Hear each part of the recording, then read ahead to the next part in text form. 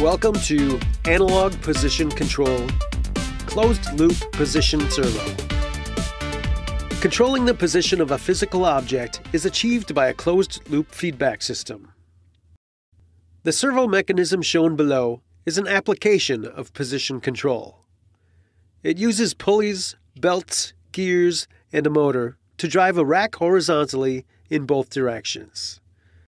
Let's read about the elements of the analog closed-loop position servo system. Actuator. The actuator is the muscle of the system. It provides the physical power that drives the load. In this example, a DC motor is the actuator. Controlled variable.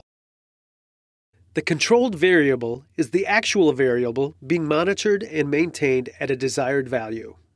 In this example, the position of the rack is the controlled variable. Measured variable. To monitor the status of the controlled variable, it must be measured. The condition of the controlled variable is referred to as the measured variable. In this example, it is the position of the rack. Measurement device. The measurement device is the eye of the system. It senses the measured variable and produces an output signal that represents the status of the controlled variable. In this example, a potentiometer connected through belts and pulleys and shafts is the measurement device. As the motor turns, the potentiometer wiper arm rotates and provides a feedback signal that represents the position. Feedback signal. The feedback signal is a 0 to -15 DC voltage produced by the potentiometer. Set point. The set point is the input signal applied to the closed-loop system.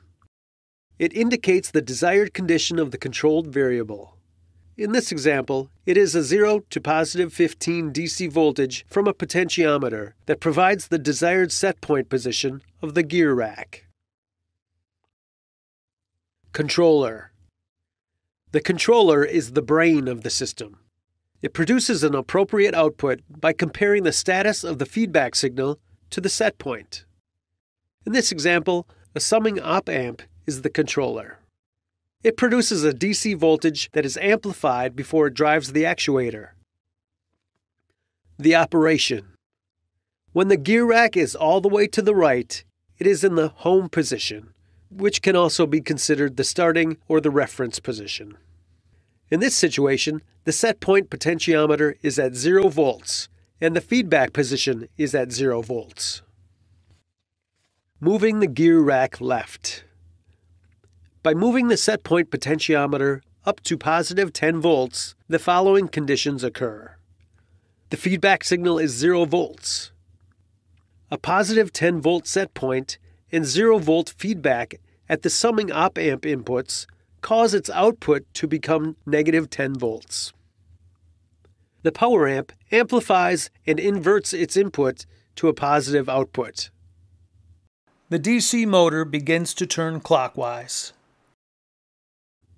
The rack is forced to move left.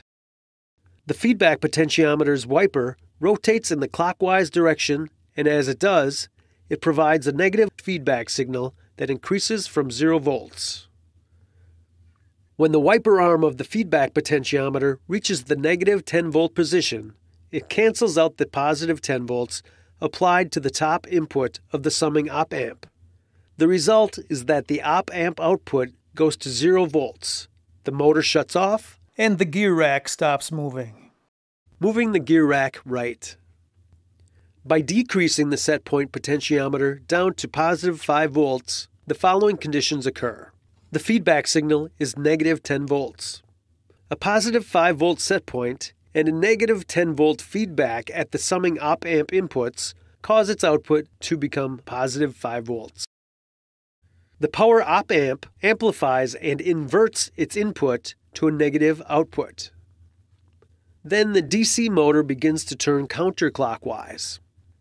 The rack is forced to move right. The feedback potentiometer wiper rotates in the counterclockwise direction, and as it does, the voltage decreases from negative 10 volts. When the wiper arm of the feedback potentiometer reaches the negative 5 volt position, it cancels out the positive 5 volts applied to the top input of the summing op-amp. The result is that the op-amp output goes to 0 volts, the motor shuts off, and the gear rack stops moving. You have completed this activity: analog position control, closed loop position servo. If you're interested in more videos like this, subscribe to our channel. We'll notify you when we have something new for you to learn.